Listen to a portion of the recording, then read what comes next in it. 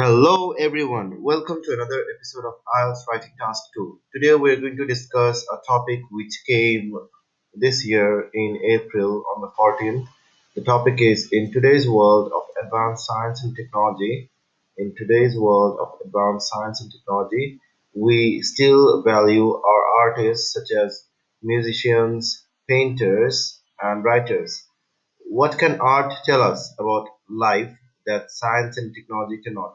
So, as you might already realize, this is a tricky question because science and technology is changing the modern world, and we know most of the knowledge that we get nowadays is from science and technology.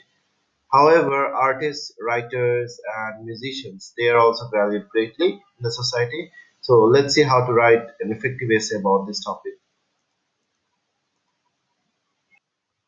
Alright, so I'll start off with the introduction. In this modern era of continual scientific and technological advancement, now this is a particular group of words which give specific meaning to what I'm trying to say. Is like this advancement is ongoing and it continues on. So, in this modern era of continual scientific and technological advancement, artists are still gaining a lot of respect from people the world over, the people all over the world. All right. There are a number of things about life that arts can teach us that the science and technology fail to. So, this is a very brief paragraph, and I've mentioned the two main ideas. One is arts can teach us something, and science and technology fails to do some things. All right. So, let's start off with the first body paragraph. Many forms of art, especially literature, can deliver messages about the appreciation of what we have in life as well as life itself. So, especially, I guess, if you are a person who has read literature, you understand that it reflects human thought, it reflects society. So, it's things that we cannot see that is mostly reflected in the literature, and mostly it does not belong to all the the technological proofs or the mathematical proofs that science gives us. It's more about the subjective matters. So hundreds of literary work depict misery, misfortune, and sorrow still exist in life today, and this sends a strong message to those who do not appreciate their lives. So many people might have a reasonable amount of money, but they do not necessarily appreciate what they have. The Goldfinch, for example, which narrates a story about the miserable life of the main character after the unfortunate death of his mother, makes us wonder whether we have become heartless towards our own loved ones. I doubt that there are any technologies in the world that could manage to convey such a powerful message. So let's move on to the second paragraph.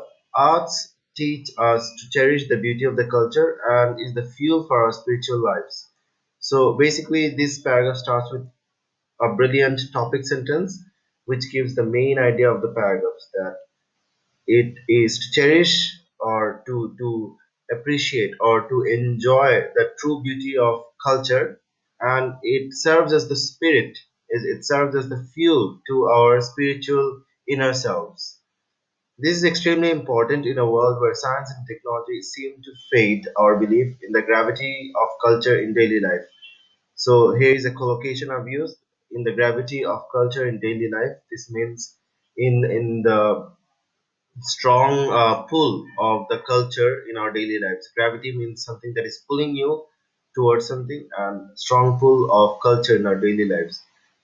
The connection between art and culture is boundless. So the connection is always there between arts and culture, and the traditional music and ancient paintings can remind us where we came from and who we are. That is to say, our cultural identity is preserved in various forms of art.